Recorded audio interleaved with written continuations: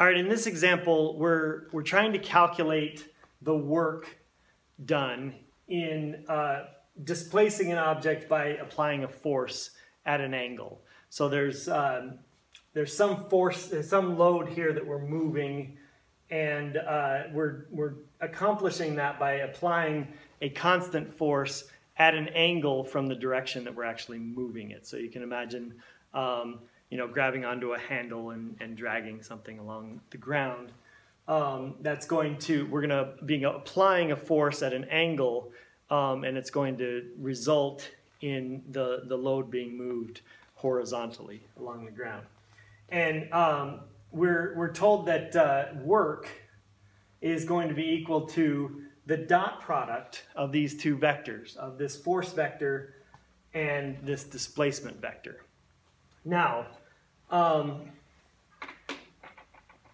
if we're given the magnitude of the displacement, we know how far it's moved, and we're given the magnitude of the force, we know how many newtons of force we're applying to this load, and we're given this angle in between here, we can figure out the work involved by figuring out what this vector projection is.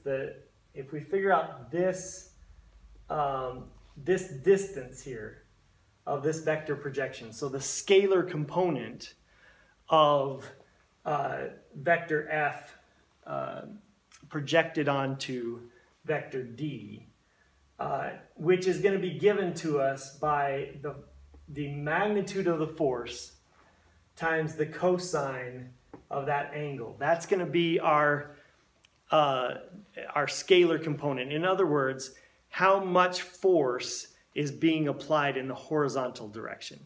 And if we take the amount of force applied in the horizontal direction and multiply that by the magnitude of the displacement, in other words, how far we've moved it, times the amount of force that we've applied only in the horizontal direction, that's going to give us our work. So work is going to be equal to this here, the magnitude of the force times the cosine of theta.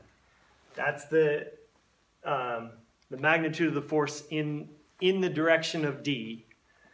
And then we're going to multiply that by the magnitude of d. So we're taking this magnitude here of this vector, the amount of force only in the horizontal direction, we're multiplying it by the magnitude of d, which is the distance that we've moved it. So in this case, we're told that the magnitude of F is equal to 40 newtons. And the angle is 60 degrees.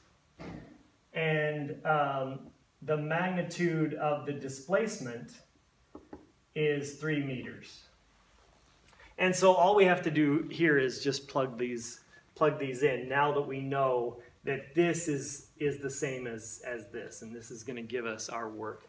So the work involved in this example is going to be 40 newtons. That's the magnitude of our force, times the cosine of 60 degrees, times 3 meters.